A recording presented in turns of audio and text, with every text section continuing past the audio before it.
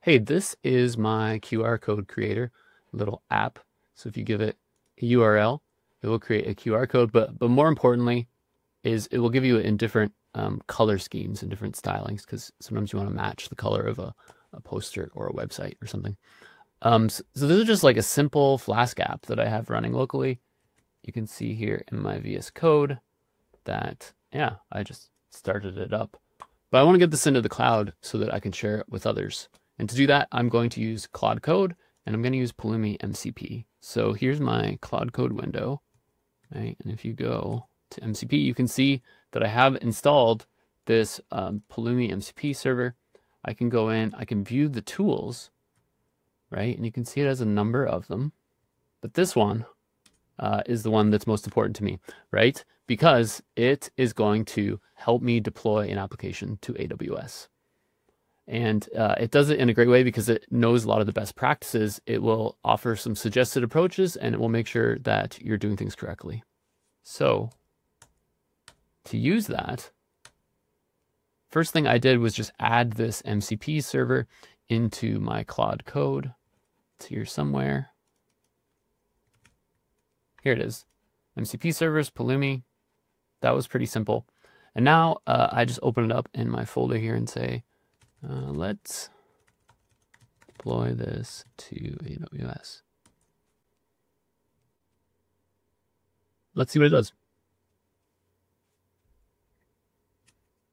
You can find Pulumi MCP server here on GitHub, and yeah, it's quite easy to install. And here's a list of available commands, for instance, including this one that I just briefly mentioned. So here we have some suggested approaches. So let's bring this back up. AWS ECS Fargate. We can do Lambda, or we can do AWS App Runner or traditional. Okay, so this is one of the great things with the plugin is it's analyzed my solution and suggested some ways.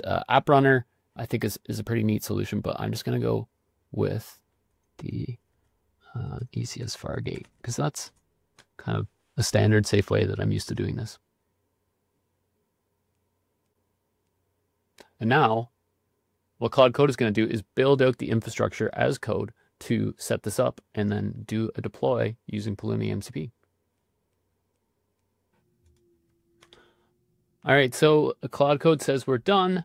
Your QR code creator is here, 44 resources created, VPC, load balancer, Fargate, security groups, all those best practices in place. Plus, here's our CloudWatch dashboard, and we have our infrastructure as code in this infrastructure folder. So if we wanted to make changes in the future, it's easy to go in, change the region, change the sizing, change everything and version it and understand it.